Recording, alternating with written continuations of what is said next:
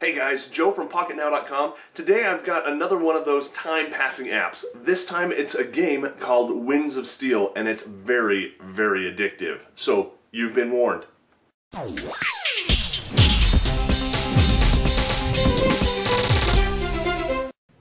Winds of Steel is an airplane flying game. More so, it's a dogfighting game. So let me fire this up and show you. It uses classic airplanes rather than new and modern ones, and the version that you get from the market is a demo. You can unlock additional levels by, of course, purchasing the deluxe version, but it's a fully playable single level game that is really addictive and has an awful lot of replay value to it. So we're just going to jump in here to instant action, and we are going to play. And using the gyro, you can control your plane, and you can see I was too close to the ground and crashed there. So we're going to play this again. This time I'm going to get some more altitude. And you do that just by pulling back on the phone. You can see right here in the middle I've got some radar that shows me where my enemy is.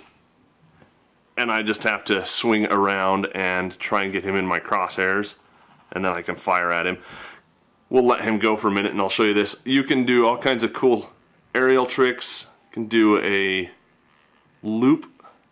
If you come over this way, you can do a barrel roll for some elusive flying.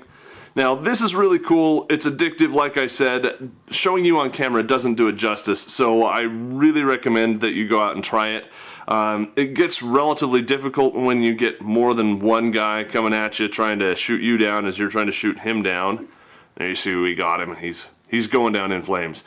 So, single player game, also a single level in this version, but very, very fun, very addictive. Go out and grab a copy, play it. If you like it, great. You can come back in here. We'll X out of this, see what the buy now options are. You can buy it in the Android market or through Deck 11's website. I don't know exactly how much it is, so let's go take a look. Again, the demo version is free, and that's all I've had, and it's been plenty fun. You're looking at €3, which is going to run you right around $5.50 if I'm doing my math right. So, give it a try. Let me know what you think, and if there are any other flying games out there that you like more than Winds of Steel, I absolutely want to know about that. Leave comments below.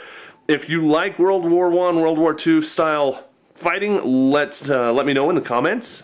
Give the video a thumbs up, and head on over to Pocketnow.com's website so you can see all the latest articles and tips and tricks, not just on Android, but the majority of the mobile devices out there. So, for Pocketnow, I'm Joe Levi.